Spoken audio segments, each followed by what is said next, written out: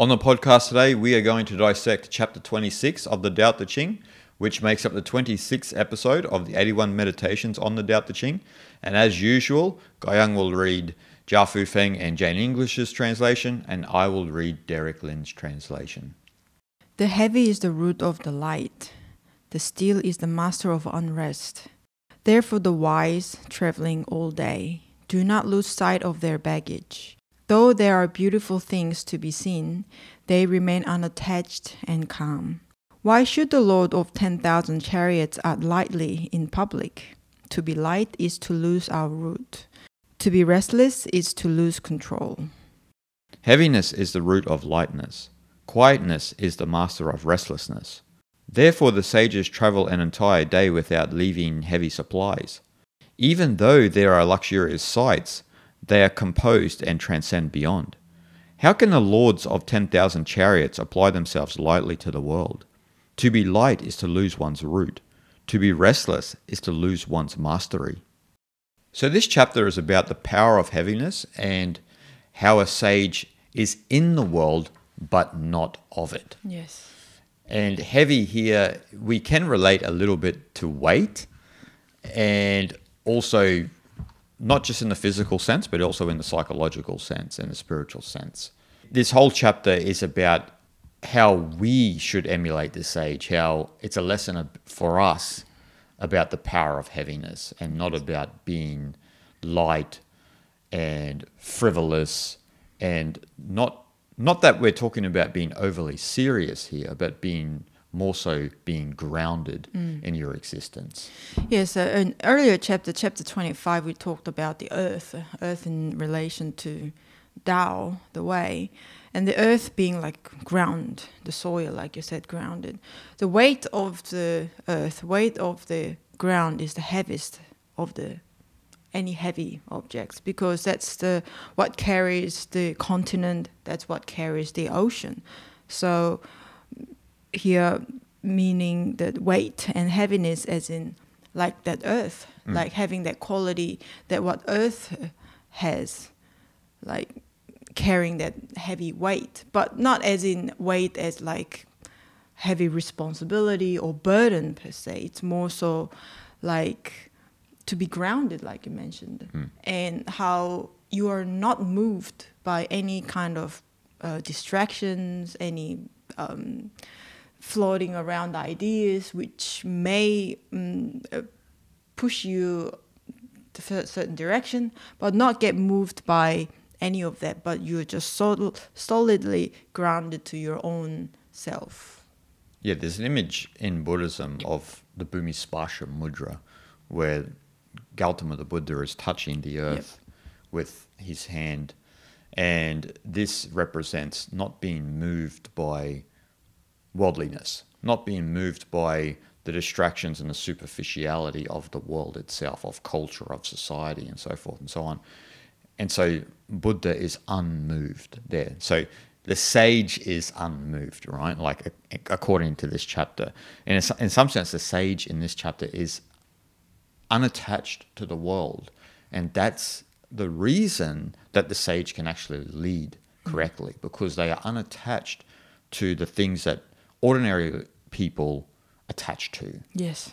Superficial things that most people attach to. Yes. And the sage, as we've spoke about in numerous chapters before, because they are in alignment with simplicity, they're not attached to the superficiality of the world, and they lead people efficaciously. Yes. The sage come from that place where nothing is attached, really. So unmoved, unattached, and always calm and serene. And here it says, like, do not lose the sight of their baggage, like talking about the baggage. And here we're talking about like as a leader or a lord of a kingdom. And when it says, do not lose sight of their baggage, here baggage can be also mean, not losing that weight as a sage, as a lord, but also as in kind of a responsibility as a leader should carry, and taking as kind of a role to play in here, to carry the baggage, to be responsible, not to be ungrounded, always grounded and be one with the root, and always try to keep the trust of the people as a leader. So though there are beautiful things to be seen, so we can say though there are many things to be distracted by, right? But they remain unattached and calm. Yep. Again, their groundedness. Yes. And the tree is a common metaphor in Taoism, right? Like a tree with deep roots. So if you look at any sort of tree that has really deep roots, it's unmoved by what's happening in the external world, because it's completely grounded in themselves. And this is a point in the chapter, because you're not moved by a lot of these things. You're grounded in yourself, and because you are grounded in yourself and you have a clear perception of the world and what is needed for the world, that's actually where the responsibility comes from. Because you're grounded, you can own that responsibility, as opposed to being someone who has small roots, not very grounded, and are easily blown over. Those sorts of people probably shouldn't have a lot of responsibility. As you were mentioning, as in relation to a leader in this chapter, that's definitely an aspect of, or a quality that leaders should have: deep roots, being grounded. Not that that's a situation in the modern day that we see often with a lot of leaders around the world, but that's the ideal leader, someone who has those deep roots and understands what is best for a lot of people. And as you mentioned, the 10,000 chariots, right? Someone who has that sort of a general or a lord in this sense, who has the responsibility of managing the 10,000 chariots. And if you're at that stage, then you have a very heightened sense of groundedness, and a sense of understanding about who you truly are as well. Yes. In ancient China, they usually measure the size of the kingdom, how big the kingdom is, how big a nation is, to be judged by how many chariots the Lord actually had owned. So, 10,000 chariots was regarded as quite a large size of a kingdom. So it's just kind of a bit of a metaphor here, isn't it? Like, so why should the Lord of 10,000 chariots act lightly in public? So the Lord with the 10,000 chariots do not act lightly in public. No, they don't. And that's because they have mastery over themselves. And it's spoken a lot about in this chapter. About, Derek mentions in the second line, quietness is the master of restlessness. And we often see most people in the world are very restless these days due to a lot of excessive technology and distractions and entertainment. But you cannot be a master of your own domain or a master of your own being if you are blown here or there by restlessness. And so that would be like being blown around here and there by the 10,000 chariots. You're concerned about these 10,000 chariots going here and there and everywhere, and you don't have a bigger picture of the 10,000 chariots, of what is needed in that moment in time in your life. And to cultivate that root and have that kind of responsibility and the weight to a sage or a leader or a lord. And it could be, again, it's just each individual, each one of us in our own life, right? So when you look around, like even the people that you know around you, like some people are somewhat like seem to be innately responsible in what they do, and innately responsible to other people, like they care more to other people, they care more about what they're doing, right? And some people are not. So is that root something that we can cultivate? Definitely, it's something we can cultivate. And if we look at the teachings of Taoism, and if we look at the teachings of Mencius, we're all born innately good. We're all born with all of those qualities.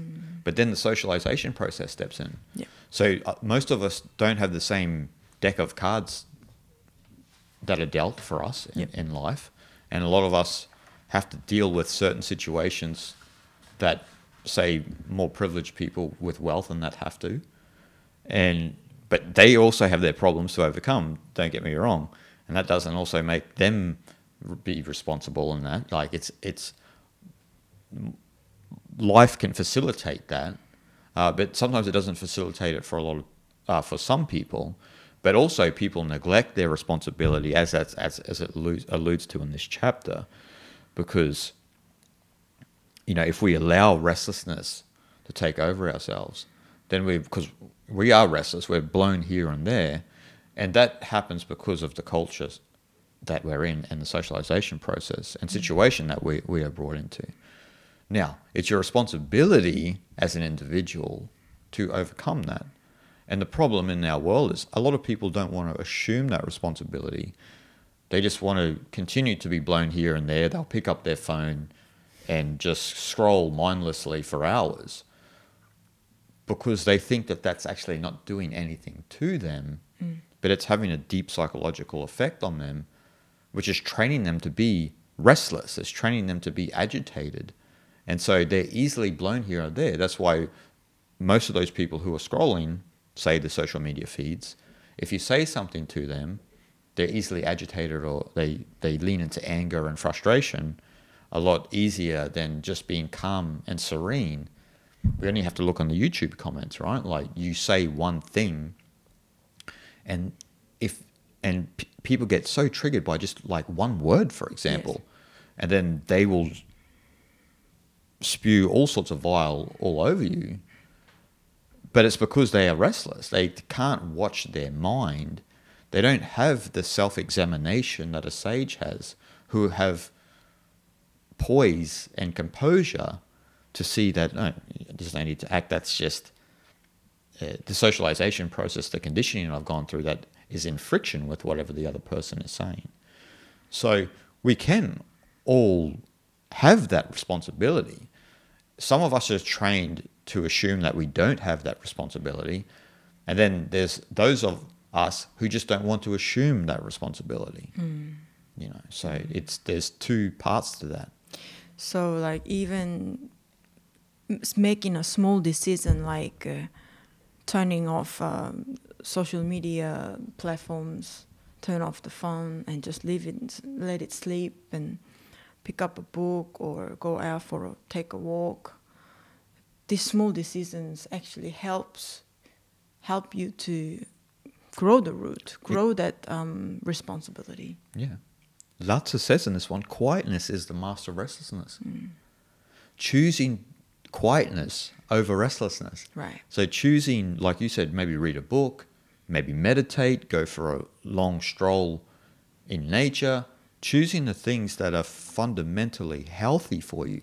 And there's an emphasis in this chapter how the sage sticks to those fundamental essentials, where, especially in the modern day, we're moving away from those fundamental essentials.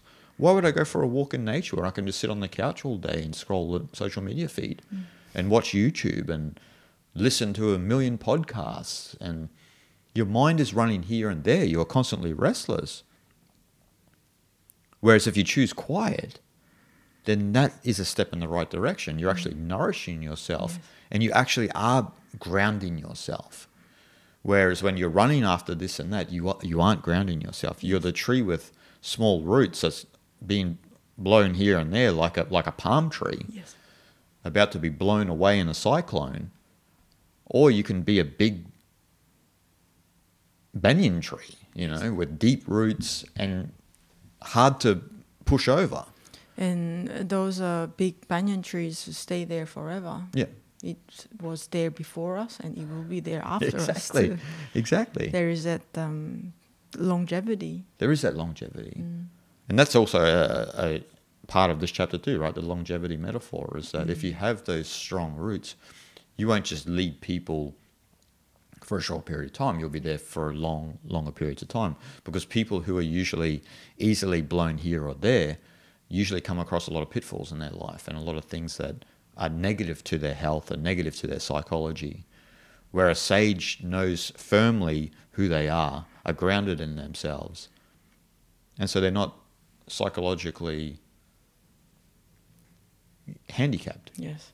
I think once we understand the Lao Tzu's point, Lao Tzu's lesson that he's trying to deliver to people through his book Tao Te Ching, is that then what really matters is to bring that to action, bring that to actual practice. Once we understand that lesson, then it'll be useless if we don't take it in action, if we don't practice, right? Yeah. That is to, again, making those small decisions and make our life more simple. Yeah. Realize that you're living a life, and life is a gift, so don't take it for granted. That's the point of this chapter. Life's a gift, and we often take it for granted because we don't sort of grab ourselves by the horns. I'm not talking about grabbing life by the horns, grabbing ourselves by the horns and controlling ourselves in that sense. Not in the sense of over control, but understanding ourselves. You know, like examining who you are. Yeah. Practicing mindful awareness. Having a serious purpose or intent for something that you do in your life. Not being flimsy about it. And not overly serious here, but like a grounded seriousness, as opposed to being overly serious like we see in the world. I think it's a little bit of a contemplation is what we need. A little bit of contemplation about our life that we live every day, and just having a bit of a quiet time to reflect on things, and having those moments, I think it makes a big difference. Definitely does.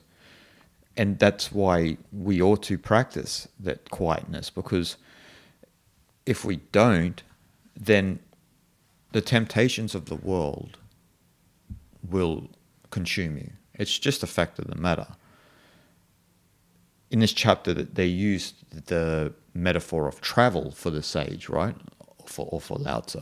And the sage is traveling, say if we're traveling on a train and you see all these beautiful sights as you go, and then your head's turning here and there, where the sage is quietly composed and sees it all as one panorama. It's not, there's no detail to it. There's nothing that is more beautiful or more ugly than anything else. And that's a point in the Tao Te Ching, right? Like where there's beauty, there's ugliness, and where there's ugliness, there's beauty. Where the sage has a state of equanimity, where these fluctuations of reality are kind of resolved into one unified mutuality. And that's the point here, that you know, you have seriousness and you have restlessness and you have quiet, right? You have two opposite realms of the pendulum. But if you remain in quiet or silence, when restlessness comes, or the restlessness of the world, it doesn't consume you. Likewise with the travel. When you're traveling and you see all these beautiful things, or what you assume are beautiful, because they might be ugly to someone else, then you're not distracted by those. And that's the guidance in this chapter, is how can we live our life with not being distracted by the changing panorama of life, of reality itself. Yeah, not to give every attention that with what you see, right? Like, oh, look at that. Then next minute you're all over the place. Your mind is jumping all over the place. Exactly, yeah. You go down one rabbit hole after another, and that's actually how social media is designed, right? Like, it's designed for you to jump down one rabbit hole after another. Oh, look at that. Oh, look at that. Look at that video. YouTube's a good example, right? Oh, look at that video. Look at that video. And next minute, 10 hours has disappeared from following your temptations and the social media companies preying on, you know, your own psychological sensibilities and behavior. Yeah, that's why we become so anxious about things, isn't it? Because that the circle of thoughts never stops. No, it's just only expanding, right? It doesn't go away. It's, thought creates another thought, and one after the other, and it's just gonna never stop. And if we don't give a stop to it, then you become even more anxious, more restless. Yeah. And that's what this chapter is in part about. It's about having that unattached mentality. Yeah. And choosing not to engage in all of that worldly distraction. And that's maybe easier said than done for a lot of us, but in the end of the day, this chapter is sort of saying to you, are you willing to finish it off or not? Or are you going to keep going down the life of distraction and temptation? Or are you going to rein back the reins of the chariot, so to speak, so that you can live a life of simplicity, quiet, and humility? There's always a choice, right? Because the choice in this world is restless. I mean, the opposite choice in this world is restlessness, noise, distraction, and arrogance, as opposed to humility. Yeah, bring all that, again, bringing that power back to yourself instead of giving so much attention to all these distractions and you get distracted by, right? Having that power back and that can ground yourself and stay unattached, unmoved. That's the power of heaviness, isn't it? And that's what this chapter is all about. Yes. Okay, guys. Thank you for watching, and we'll see you guys next time.